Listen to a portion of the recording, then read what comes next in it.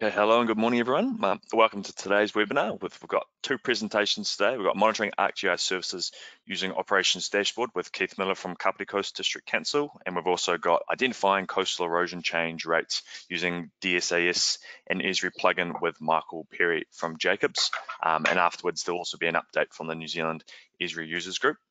Once again, I'm Ted Taylor from Eagle Technology, your host again for today, and I'm joined online by Doug Stark from Eagle Technology and of course Roland Pomana from the New Zealand Esri Users Group. So thanks for joining us for the 7th session of our user presentations, continuing on with our virtual user conference series from earlier this week. Before we dive into the presentations, I'll once again run through the basics for those of you that are new, so you know how to get the most from today's event. So as an audience member, you'll be on mute during the webinar, but you will be able to ask questions of our presenters by typing into the discussion panel as shown here. You can send in these questions at any time during today's presentations, and we'll address them during the Q&A session at the end. We'll try to answer as many as we can during the time allocation, but if for some reason we can't get to your question, don't worry.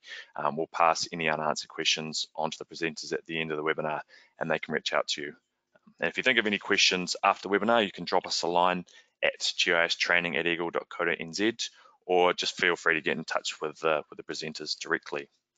So today's webinar is scheduled to run for an hour in total, and the webinar will be recorded, so don't worry if you have to jump off at any point. Afterwards, you'll receive a follow-up email with the link to access the recording, along with the other recordings from the virtual user conference series. So I'll now hand over to Keith Miller from Kapiti Coast District Council for our first presentation this morning. Keith, over to you. Cool. Let's see. Thanks, Ted. Kia ora koutou katoa, everyone, and welcome to my talk about how I put together a monitoring dashboard for ArcGIS Enterprise. It's a bit strange doing a presentation virtually, but hopefully I'll get into this. A bit strange just looking at the screen. But okay, well, let's see. First of all, a little bit about me. So my name's Keith Miller, and as you can possibly tell, I've got a bit of an accent. I come from Northern Ireland originally, been over in New Zealand about 25 years or so. And I'm GIS manager at Kapiti Coast District Council, and I've been in the role for about 9 months or so. Part of my job is managing ArcGIS Enterprise, and so that's why I ended up creating this dashboard. Now, before I was working with the council, I was working at Victoria University as a GIS developer on a research project for a few years using Python, and also about 10 years before, 14 years before that, I was a web developer as well.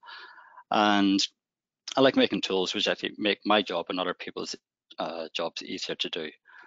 Now, I've got a nice professional photograph here, which is trying to pretend that life is normal, but reality is this is actually more what life is actually like in lockdown. And I've got my 2 identical twin daughters, and they might pop through and say hello at any point in time. So we'll just see how this goes. I'm sure a few of you are experiencing things a bit like this at the moment.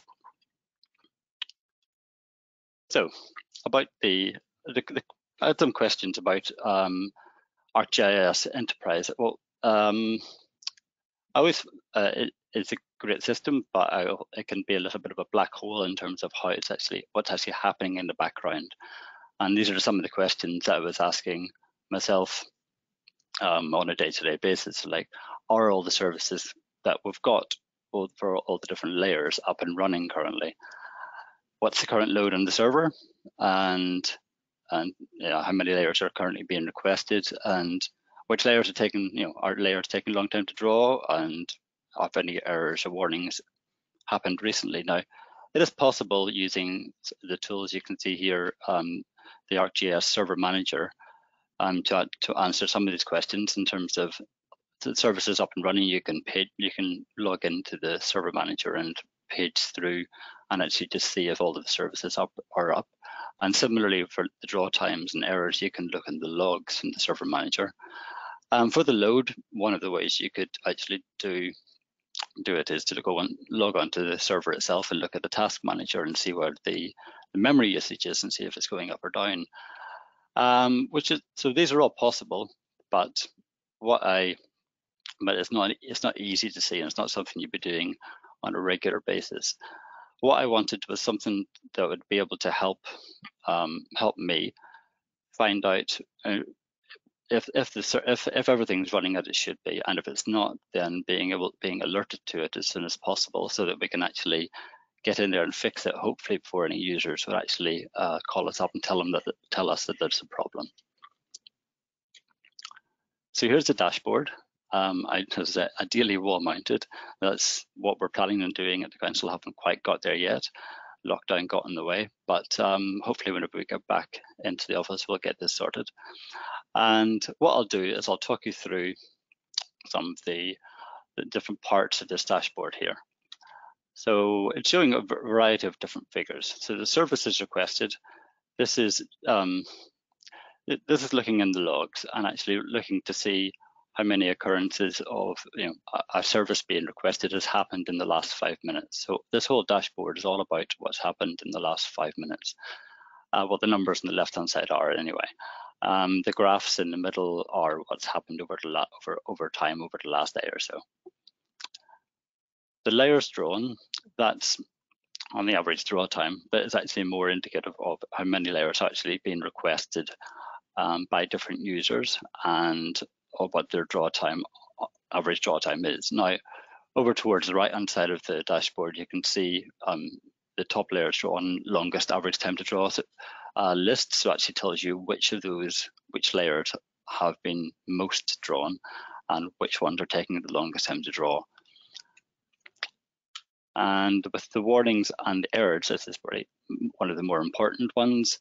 And whenever I took this snapshot, there were 0 errors and 0 warnings in the last 5 minutes. But as you can see on the graph, some had happened in the past day or so. And some warnings about 4 or 5 in the morning, and an error about 8:30 as well. The columns in the middle of the warnings and the errors columns, they show that give the list of what the errors actually were. So you don't have to go back to the logs to find these. You can actually just view them here and then hopefully take some action based on what you're seeing there. And over on the right-hand side is probably the most important part of this dashboard, is actually how many services are up and running and how many services are down. And so 94 are the number of services we've got there on our internal GIS system. And if there's any services down, it would highlight it here, but you wouldn't be looking at the dashboard every single minute to see if this changes. So what I've also done is set up an email alert so that if there's more than any services that are down, then an email gets sent through to me as well. So the technology here's the technology that I've used whenever I was creating the dashboard. It's ArcGIS, actually ArcGIS operations dashboard. This is what you've just seen, and that's the hub for the whole thing. But behind the scenes, there's a fair bit of Python going on, and I'll talk through that a bit more in a minute. There's also use of feature classes, which are then published into services and layers, and also some Windows scheduled tasks and batch files and email. So those are sort of the basics of the technology that's being used here. How does it all work? So first, I'll walk you through how it all goes through here now. So there's a schedule task. It kicks off. It runs every 5 minutes. It's a Windows schedule task, and what it does, it just kicks off a batch file, and that batch file, it just starts up a Python script. Python script is effectively the middle of this. It sort of coordinates what's going on with everything here. First thing it does is actually request the server logs from the production ArcGIS enterprise server, our production server. It just requests the logs for the last 5 minutes, rather than getting a large amount of log files coming through. So the amount of traffic coming back is quite small. It's returned in JSON and would typically be a few hundred rows for the last 5 minutes. In our case, maybe up to 1,000 or so.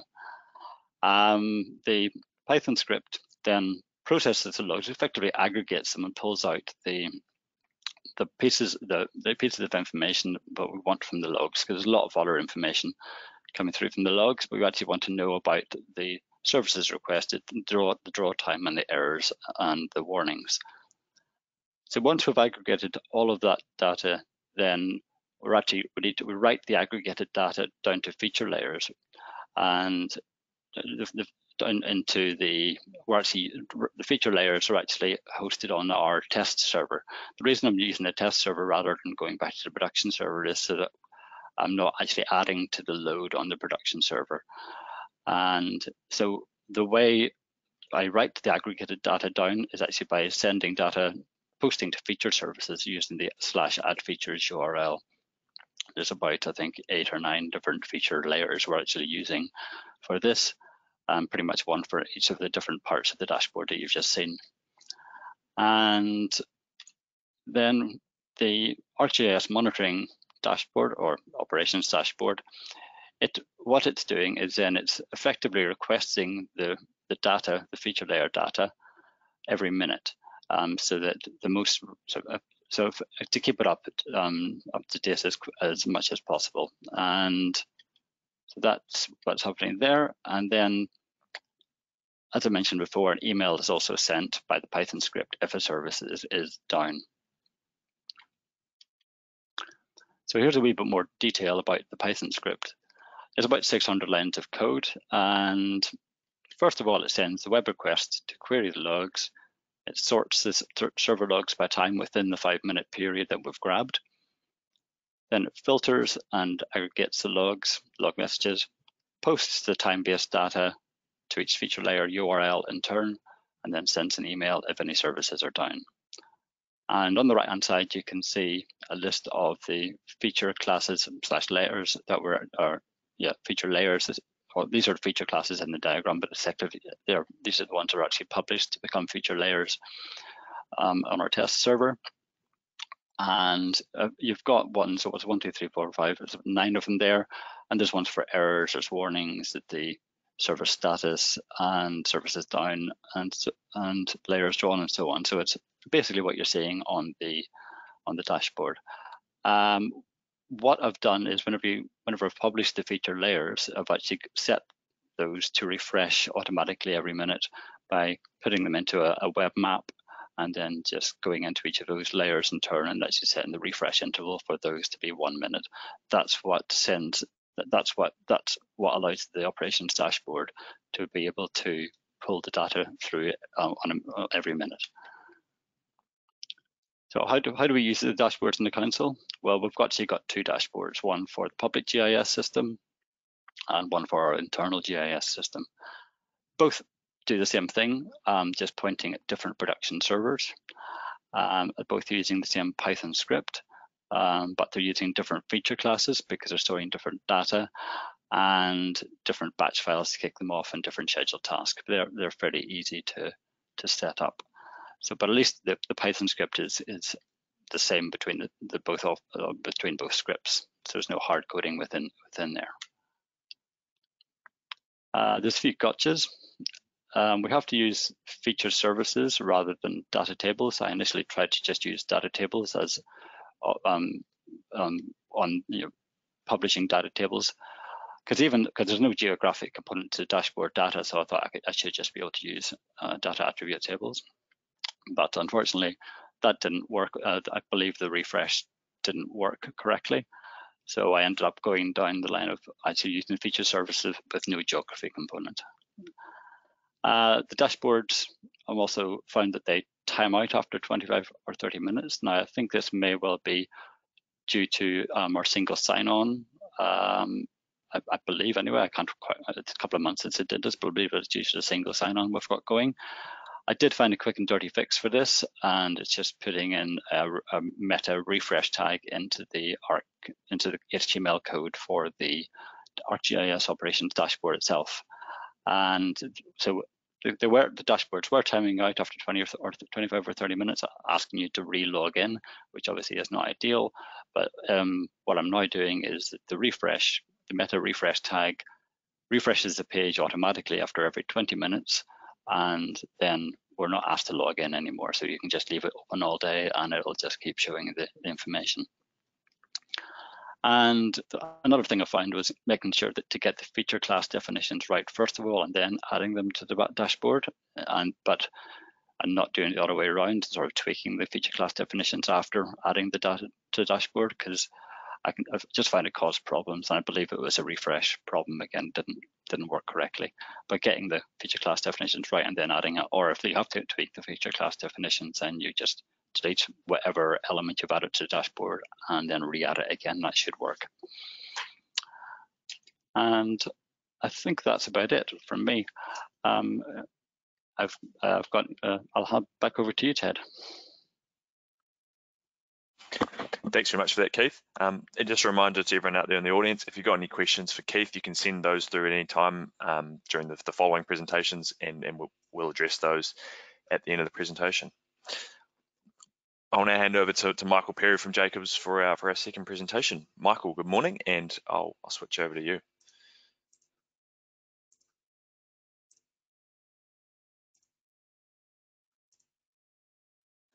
Good morning, everyone. I am Michael from Jacobs Engineering, and I'll be presenting today my topic of identifying coastal erosion change rates using DSAS and Esri plugin. So yeah, just a bit about myself. I am a graduate spatial analyst at Jacobs, started last year. I've got an interest and have mainly been focused on field data collection, design and processing, and programming that comes along with it. But start of last year, I did do a pretty cool project which involved calculating coastal erosion change rates using ArcGIS and the DSAS plugin. So let me explain a bit of how that worked for us. Cool, so just an overview. So the problem is that, as I'm sure we all know, coastlines are eroding worldwide, and this is only going to amplify as the effects of climate change worsen. To put things in perspective, it is anticipated that over a third of the world's beaches will be lost by the end of the century if no action is taken to prevent greenhouse gas emissions. As a result of this, coastal erosion will have a huge global impact on coastal infrastructure. In New Zealand alone, up to $14 billion of council infrastructure alone is at risk, as reported in a local government New Zealand report titled Vulnerable: The Quantum of Local Government Infrastructure Exposed to Sea Level Rise. Obviously, we didn't focus on the whole of New Zealand, but yeah, there was a particular part where we focused on looking at these erosion rates. So the whole purpose of this is that GIS can calculate rate of change statistics of past coastal erosion and will give decision makers a clearer overview of such threats in the future and the ability to enforce the most timely and appropriate measures to mitigate the effects of coastal erosion on not only infrastructure but also our livelihoods. This includes the prediction of future change events based on current and historic trends to better plan future works. So for our methods, we used ArcGIS, and historical aerial imagery of the area of interest was georeferenced and shorelines were digitized. Digitized shorelines were then used as an input to DSAS, which stands for the Digital Shoreline Analysis System, which, as I mentioned, is a plugin for ArcGIS. DSAS computes rate of change statistics for a time series of shoreline vector data. The outputs generated from this tool include multiple change statistics types, of which we chose the most appropriate for our use, giving us vital information regarding the past coastal erosion rates for our area of interest. These past rates are extrapolated forward together with predictions for the shoreline position change due to various scenarios for sea level rise to give coastal erosion hazard zones for designated timeframes, which are then mapped using GIS. So let's have a closer look at that. So yeah, as mentioned, DSAS stands for the Digital Shoreline Analysis System, and it's a freely available software application that works with ArcGIS software. and it computes rate of change statistics for a time series of shoreline vector data. So yeah, anyone is able to download this and use it. It's free to use, and I'll provide a link at the end of this presentation for your reference. This is not just for shorelines though. So even though the nomenclature for the software is based in coastal environment, the application can also be used for computing change of glaciers, riverbanks, or any other land use cover boundaries. So how does it work? Shoreline positions can reference several different features such as the vegetation line, the high water line, the low water line, or the wet dry line. They can be digitized from a variety of sources, such as satellite imagery, digital orthophotos, historical coastal survey maps, which are collected by Global Positioning System field surveys or extracted from LiDAR surveys. So let me just give a brief overview of the DSA's workflow. So this is a bit different to our version of DSS, which was 4.4. This is the latest version, but yeah, so a few additions there, which I didn't make use of when we had to do our task, but yeah, I'll outline them all here. So in step one, you've got the attribute automator. So this is an optional requirement. You can add required fields to the shoreline and baseline layers. Step two is the not an optional requirement. So this is setting baseline settings, shoreline settings, metadata settings, and log file output options. So for this, we're going to be using a personal geodatabase as an input containing baseline, shorelines, and an optional shorelines uncertainty database. Once this has been input, it's time to cast transects. So you can set maximum search distance, transect spacing, and a smoothing distance. Step 4 allows us to edit transects if needed. This is all done in a toolbar in ArcGIS.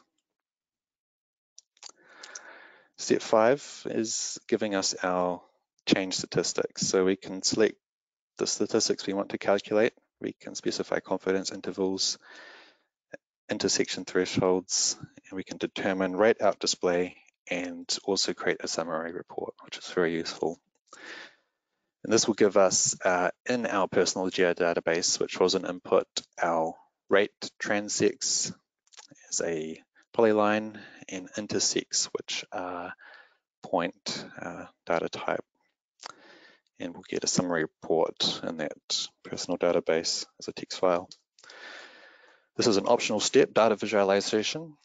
Rate display options and clip data to SCE is possible. We didn't make use of that though, as that was a recent addition to the latest version.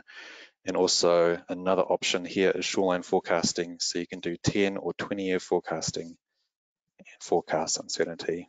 You can choose to do that manually yourself, but given the option with DSAS, might be easier to do it within the actual plugin. So let's have a look at how that looks as an example. So we've got at the top there, we've got our baseline, which is black, and we've got 4 historic shorelines, red, orange, blue, and green, of representing different years. We can see here that this is a example of what can happen in the real world where shorelines are changing or receding.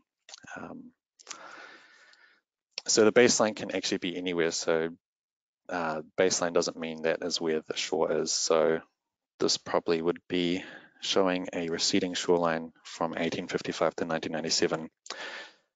We've got a shoreline uncertainty buffer, which the tool will factor in. Measurement distance from the baseline to the shoreline is calculated, and intersect points, those are the points where the transects and the shorelines intersect. The transects are perpendicular to the baseline, as indicated by the green lines here. And these are used to calculate the change rate statistics. So our approach So what we did is we first had to digitize historical shorelines from historical aerial imagery. So we can use these as an input into the tool. So this did cause issues. We had to georeference the aerial imagery to account for Earth movement, and we have to determine actual photo dates, which can be hard when some photo dates are just within a range. As mentioned, a previous version of DSAS was used. We used DSAS 4.4 to calculate coastal retreat rates and trends. We obtained the total shoreline change from the earliest photo to the latest photo, and results were extrapolated forward and gave invaluable insight. So let's have a look at what that actually looks like in our application. So might be a bit hard to see some of the colors here, but we do have represented as a transect, a baseline, an earlier shoreline, and a later shoreline. So our transect is the green perpendicular lines to the black baseline. The baseline is that black line. The earlier shoreline is the yellow, and later shoreline is represented with pink. So you might notice a few things here. The pink and yellow shorelines do not exactly match up.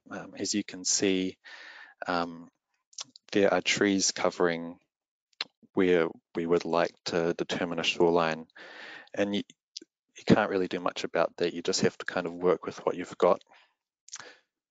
But when you are able to see that shoreline, you are able to manually cast transects to transect between the two shorelines that are of interest.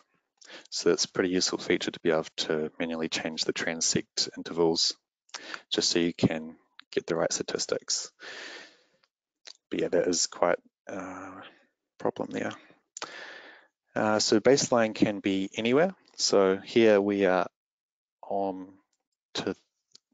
onshore, but it can also be offshore as shown in the previous example. So it doesn't actually matter where it is. And baselines can be smooth. So this one is a little jagged, which can affect some results, but there is that option there. And baseline can actually be drawn anywhere relative to shoreline data and can even cross among shoreline positions. So just a closer look here without the imagery in the back is kind of what we've got here. And yep, so this is a citation of the tool. So you can go to that link and download the tool, and feel free to use the user guide, which is pretty helpful. It is quite confusing at first to know what to do, so you definitely need that user guide, but it's all there, and I've got very good documentation. And the tool worked very fine. It is pretty fantastic. So highly recommended if you are doing coastal erosion or shoreline change analysis. Thank you for watching. I'm sure Ted will give out our emails, so feel free to contact me if you need any more questions or anything else. Cheers, hand it back over to you, Ted. Awesome. Thanks for that, Michael. For the audience out there, keep those questions coming in, guys. We'll cover those in the Q&A. I'll now hand over to Roland from the New Zealand Esri Users Group for an update. Roland, how are you?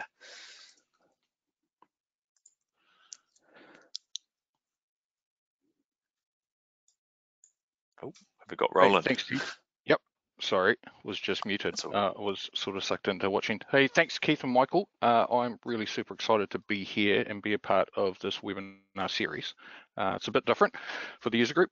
Thank you to everybody who tuned in today, and yeah, Ted and Doug for helping us out get through today. Right, I got a quick update. I see we've got a bit of time up our sleeve, so I might slow down and take my time with it. But most of all, kia ora koutou. There's quite a few of you online I can see right now, which is really, really cool, and I hope you guys are really enjoying this webinar series. We would have done this update at the RUCs themselves, but as we all know, those got cancelled. But there's a few other things I want to talk about besides RUCs and the new virtual conference series today. I'm going to touch on our membership, the upcoming annual general meeting, Want to talk a bit about the Slack group, the NZEUG Slack group, and also just give everybody an update on some of the stuff the committee's working on right now. Well, we all know the regional user conference series got cancelled, but it's pretty important for us to acknowledge those who were part of that conference series and just share. I want to share a bit of background behind the RUCs as a series, and also where we're sort of headed with RUCs once we get out of lockdown and in the future. RUCs are actually a collaboration between the user group, our events and technology partner, Eagle Technology, and our business partner, GBS and Alterra. And without them, we wouldn't have a RUC series. Of course, always we have sponsors with the RUCs.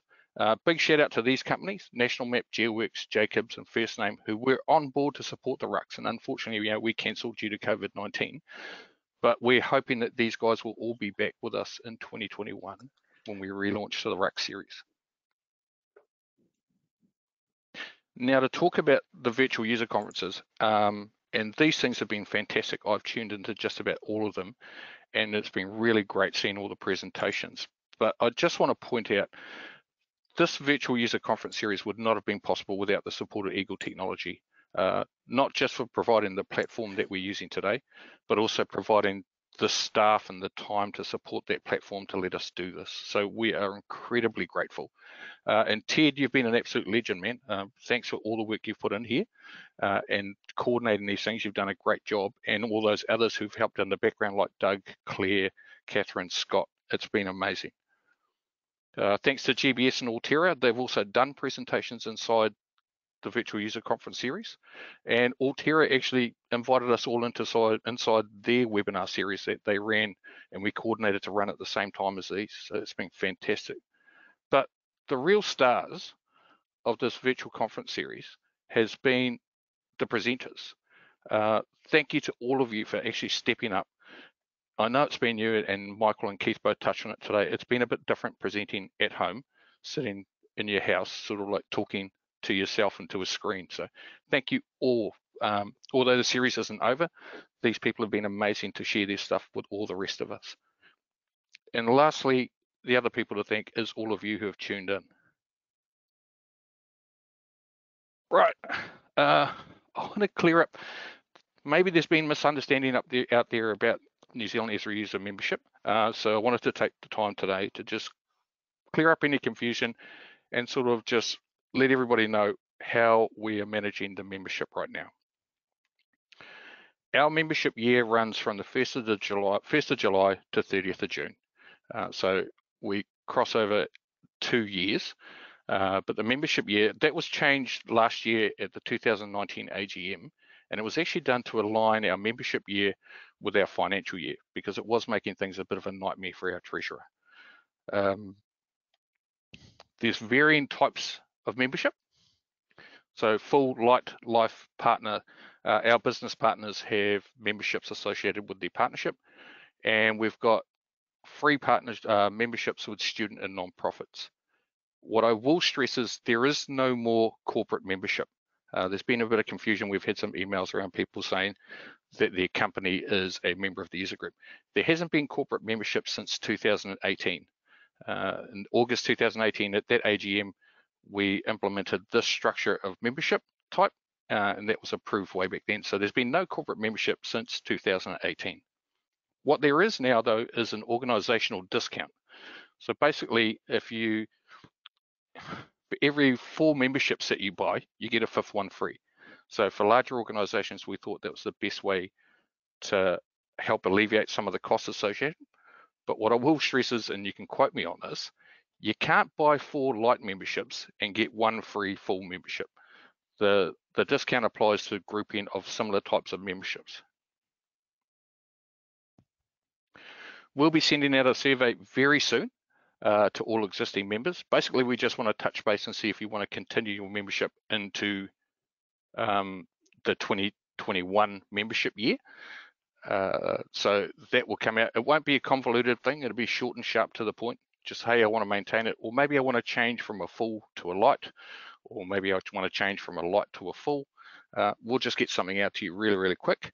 And the aim is, once we get that feedback, we'll look to be invoicing for the 2021 membership year sometime in May to allow you time to pay that before membership actually expires.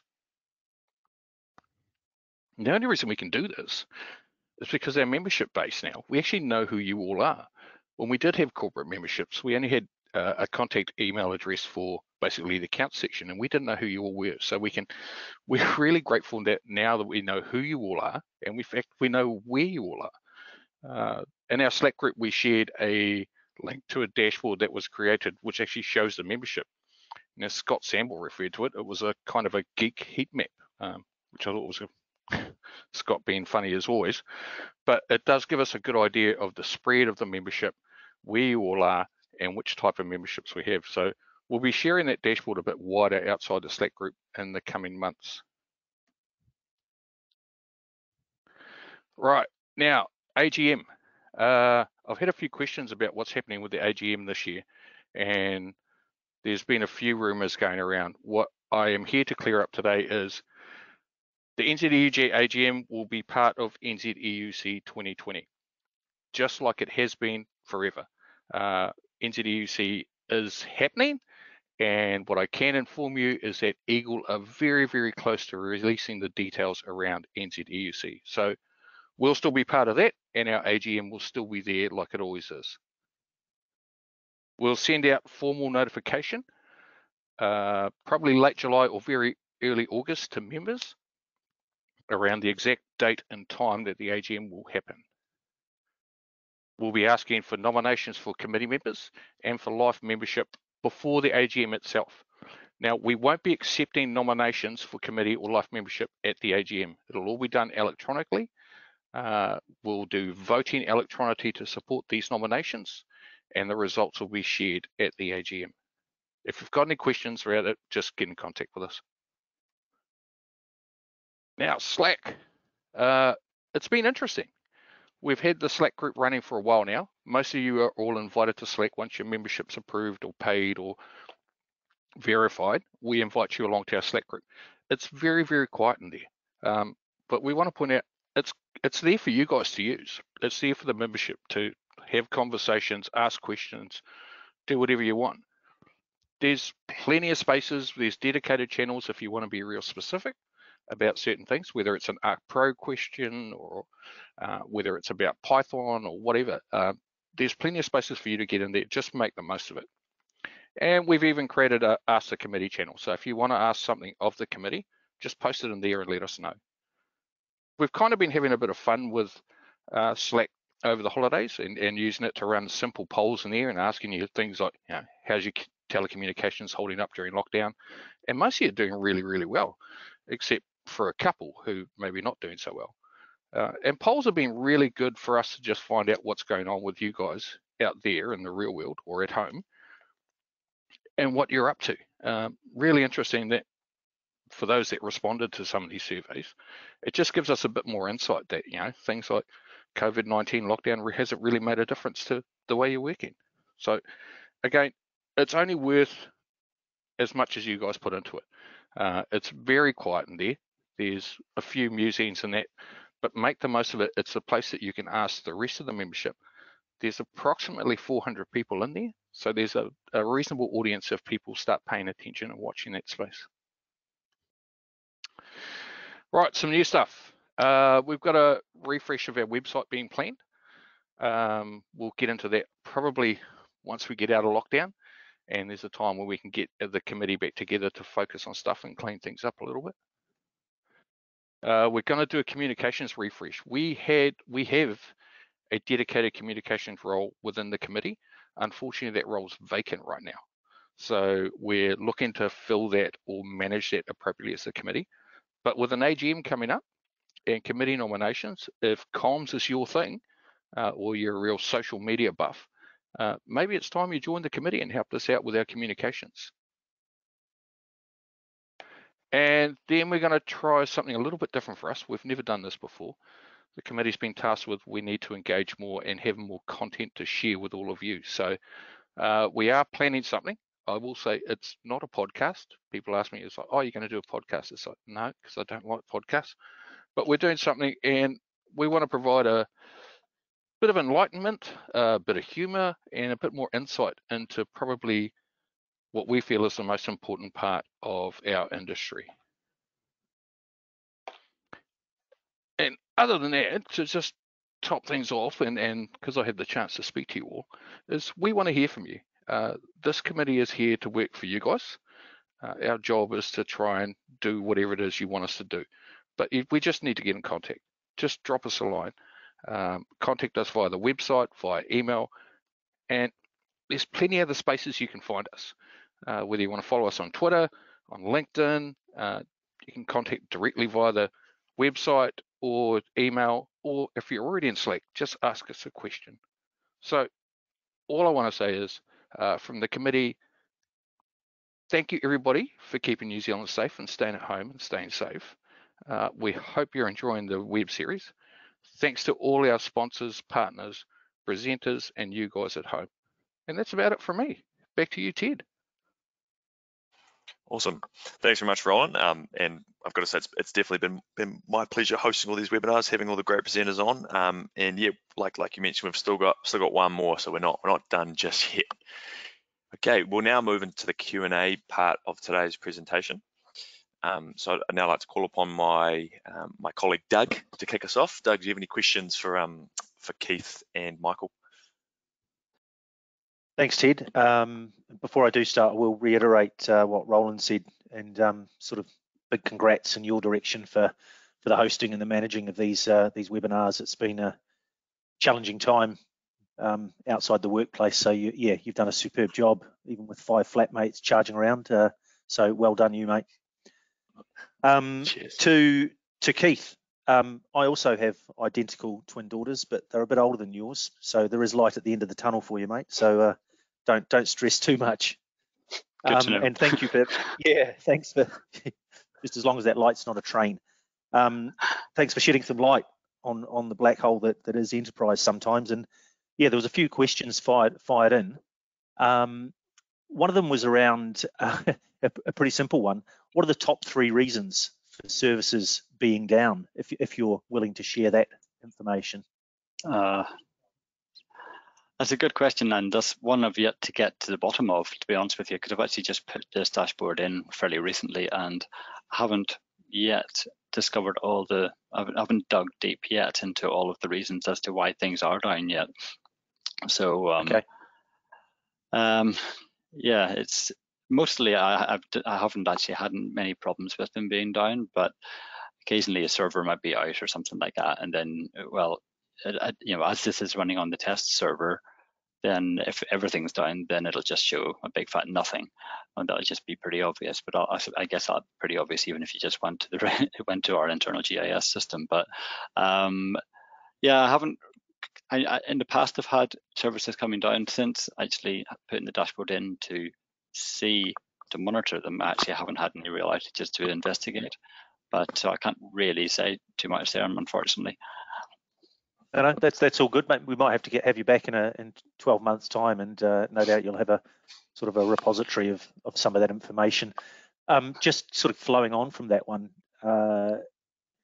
is there, bearing in mind a bunch of the other councils are running enterprise as well, is there any sort of sharing of information and collaboration between the councils, and perhaps you, once you've got this well and truly bedded in, sharing it with them?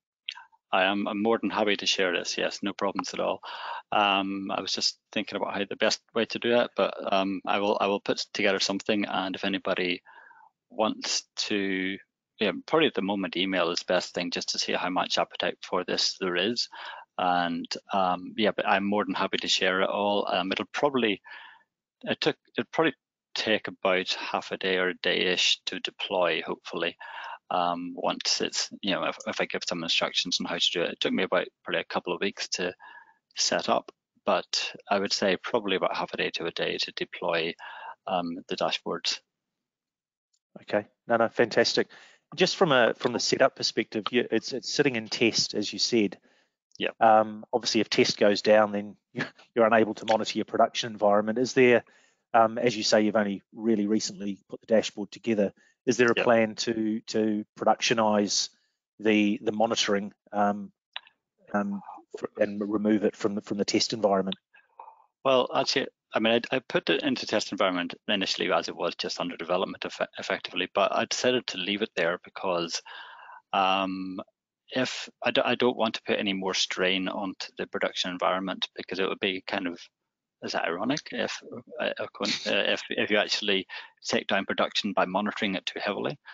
It probably wouldn't happen, but that's why I've left the dashboard actually on the test server, so it actually feature layers.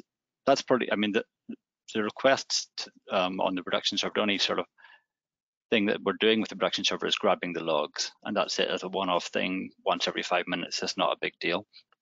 But actually writing to about 10 different feature layers as well, but that's on the test server, and that isn't that much of that isn't huge traffic, but at the same time I decided it would be easier just to keep it on the test server and just monitor it from there, so that just to alleviate or to stop the production getting hammered even more. Yeah, no, understood. Ted, any questions that you've picked up? Cool. Yep, I think we'll switch across to Michael now, throw one his way. Michael, here's one from the audience for you. How are shorelines defined? For example, would you be able to do so not taking high or low tides into account, as you would not know that from the aerial photos? I think the key is just being consistent. So yeah, whatever you want to use to define the shoreline, then that is best, but just be consistent with it. It can be hard to determine. I had a few issues when I was determining the shorelines. I think there were two paths sometimes, but yeah, get guidance too from a coastal scientist. So yeah. That's a good idea. Another one on that note, around the recognizing where the shorelines are, is the shoreline identified by visual recognition within the plugin from say like an algorithm of some kind? Is that offered? Not in the version I was using, 4.4. I don't think so on version 5, the latest one. Be cool if it did, and who knows, it could, but not when I was using it. So it was all by hand. So it was just a pretty manual process, just going up and down the shoreline, getting to the points. Yeah, it'd be cool if that could be something in the future, and who knows, there might be some other software that can actually do that. But no, I did it all by hand. Yeah. Was there any? You mentioned that user guide that for reference, and that's that can sometimes be a bit challenging. Did you have any other resources, say from other organisations, companies in New Zealand that are using this plugin as well, that you could get in contact with, or was it all something you just had to tackle by yourself?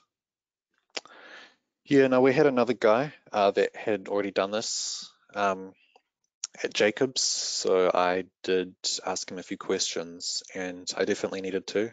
Some things in the user guide were quite hard to understand too. So yeah, I did use him, but no one else.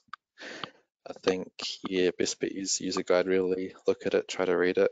There are some videos online. I think I used some videos on YouTube and stuff for that.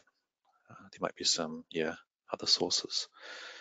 But yeah, no, I can't suggest anyone else. Yep. Okay. Yeah, I suppose the web's a great resource. If you can dig, you should be able to find some things that will help. I've got another question for you here, Keith. Have you considered using FME in place of a Python script to achieve the same thing, or is there a reason that you chose Python over FME? To be honest, I haven't. I've only recently heard of FME, and I know it can do automation and so on, and I definitely want to look into it, but I didn't because I don't know it, and I guess I've been a Python developer for about 4 years as well, so it was the first thing that came to mind, was just to use Python. But I believe you could use FME to do the same thing as far as I'm aware, but no, there's no reason why I did use Python. Yeah, definitely makes sense to use the system that you're most familiar with and best equipped to do so. Yeah, that was pretty much it. Yeah. Doug, do you have any other questions you'd like to ask? I haven't actually, Ted. Not even any of my own. So yeah, I think that might, unless anybody else has got any questions they can quickly drop in, that might bring us to a close. Obviously, Roland, we have no questions for Roland. His presentation was so succinct and clear. Yep. So yeah, we'll wait another minute or so if you guys have any more questions to send in. Keith, I've actually got one more question for you. Are there any other additions that you're planning to add into that dashboard? Say with the new versions of dashboards coming out, are there any things you're looking to incorporate at some point in the future? I haven't got anything in mind, but I'm definitely interested to see how the new version of dashboard, what it looks like when it comes out, and I'd probably switch over to it. Yeah, nothing comes off it. Nothing off the top of my head, I'm afraid. Okay. All right. Well, I think that's all the questions for today. So we'll wrap up there. Yeah, if there's anything else you guys think of afterwards, please feel free to contact us at gistraining@edu.co.nz, or you can contact the presenters directly. We do have one final virtual user conference webinar, which is taking place next week on Tuesday, the 5th of May at 11 AM. So please visit the Eagle website here and register if you haven't already done so. And if you've missed any of today's recording, or you wish to check out any of the others from the series, you can jump on that go-to stage link there and check out the other recordings. And again, a massive thanks to Keith, Michael, and Roland for presenting today and putting all that information out there. And thanks to all you guys for joining us. We look forward to having you back again once more next week for the conclusion of the series, and hopefully connect with you face to face as soon as possible. Cheers. Thanks, everyone.